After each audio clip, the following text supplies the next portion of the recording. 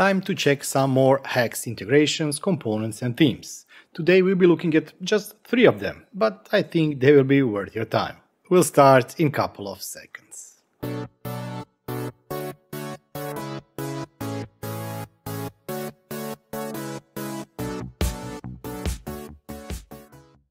I don't usually cover themes except LCARS, which I did about 2 years ago and I'm still using, but I think that this one is fun, so I'm going to share this one with you if you haven't already seen it. This one is called the VisionOS Theme. What I'm liking about theme is that it already has built-in light and dark theme inside one theme, and I'm usually running 2 different themes to cover both light and dark version of my Lovelace or UI in Home Assistant. But yes, it also has a new feature, and that is the blurred background or background inside the UI. So let's get started with the installation. This theme is still not official part of the HACS, so what we need to do is we need to either press on this one here to add the repository, custom repository to the HACS, or what you can do is copy the URL and paste it inside the repositories list or custom repository list inside HACS. I will be doing it the hard way or the longer way.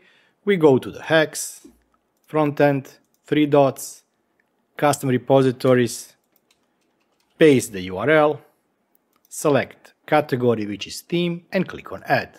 After it has been added, you can either click it here in the new repository list or go to explore and download repositories and type in Vision for VisionOS Theme. Click on it, download. The latest version of the theme at the time of the recording is version 1.1, and now you can click on your name or the icon inside the navigation bar, scroll down to browser settings, click on theme, select VisionOS, automatic, or you can go for light or dark. I'll go for auto, and that's it. Now your UI will look as modern as VisionOS. Besides having the nice visuals, this theme doesn't add anything else because it's not an integration, it's not a front-end component or card, it's just a theme for your UI. Next one is for all of you that like to watch the night sky, and it's called Lunar Phase Card. Yes, there is already Moon integration inside Home Assistant that you can use, and it can provide you some minor information about the current Moon state, but this one is much more. So let's get started with installation of this one. Once again, this front-end component is not part of the official HACS list, so we'll need to copy the link and paste it inside the custom repositories. 3 dots, custom repositories, paste the URL, select category Lovelace and add it. You can now install it by clicking Explore and Download Repositories, or just click on New Repository that should be presented on your main screen.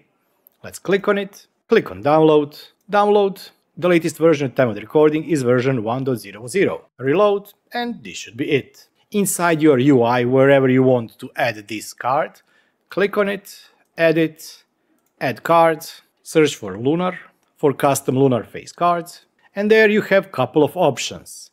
You can change the longitude and latitude. This can be beneficial if, for example, you didn't specify your default longitude and latitude inside Home Assistant. You can make a compact view. You can show or disable background. And you can, as we said, use default longitude and latitude, or you can specify here one in the list. Or if you're interested, the code looks like this. Let's click on Save. And this is what you will get inside the UI. You have information about the illumination of the moon, moon age, moon rise, moon set, moon highest at what time, but we also have additional information such as distance, azimuth, altitude, next full moon, next new moon, plus you can click on a calendar and see for the previous, next day, today, or select any future or past date.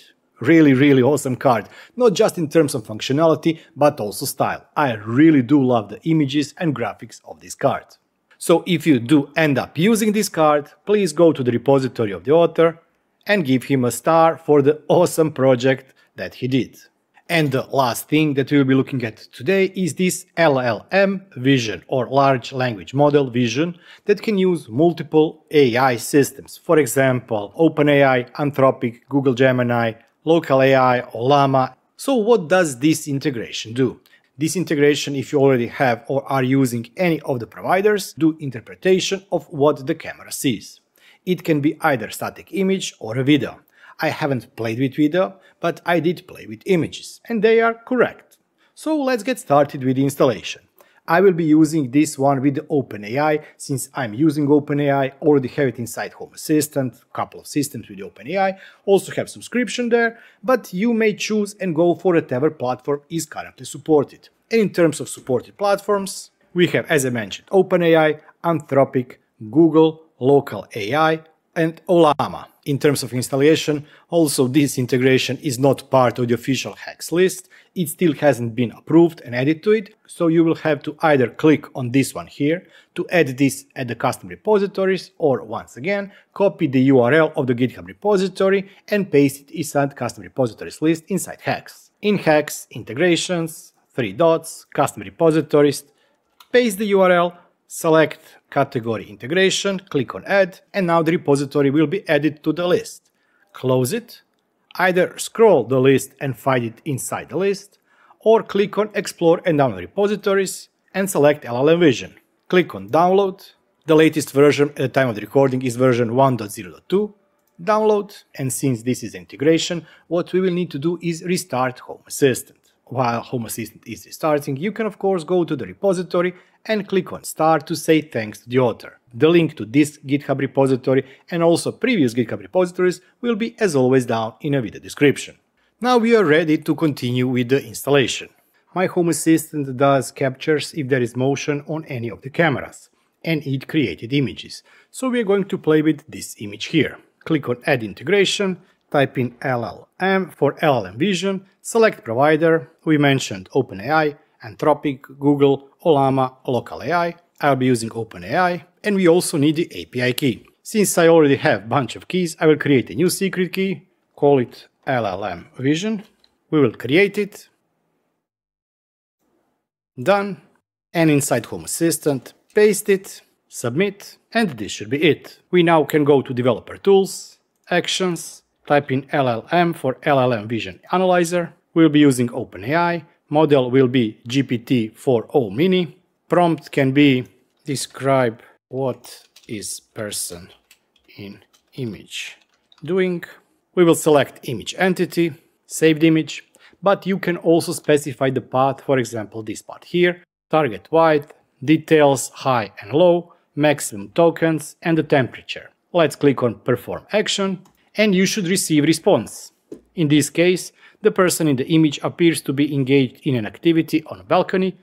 They are standing near a table or ledge, possibly tending to plant or organizing items. The setting features potted plants in view of greenery in the background. Individual seems focused on task, although the specific details of what they are doing aren't clear. And this is how the service works. So what you can do with these services?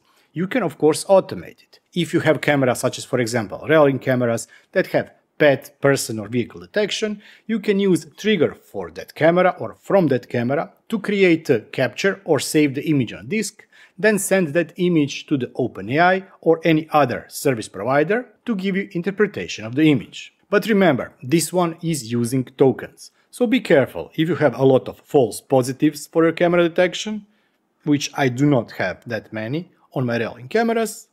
They can also eat up the money, so you have to play with the settings and decide if you want to do this on each and every image captured or not. But you can also play with the prompts. For example, you can replace this one with the default that is suggested on the integrations page. Describe what you see, and it will give you a broader description, for example, this one here.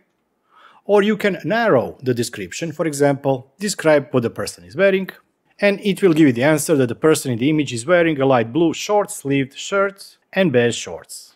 I really do think that this is an awesome integration, and I would really like to see also what use cases have you think of and where are you using this custom component.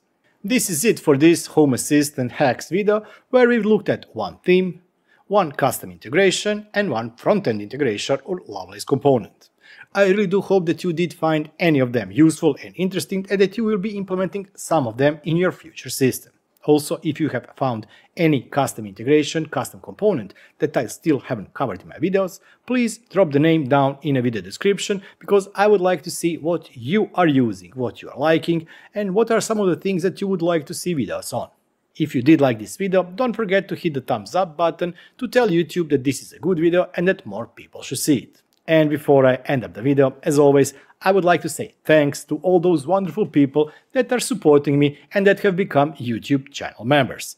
Thank you all for all of your support. But let's not forget each and every one of you who has watched, shared, liked or commented on my videos. Thank you. If you too want to support the channel, you can of course become a YouTube channel member for only €2 or $2 per month by clicking the join button down below. Or you can go to my merchandise store and get something there. Last but not least, as always, you can send me super thanks and I will be super thankful for that. I'll be seeing you next time. Until then, bye bye and have fun.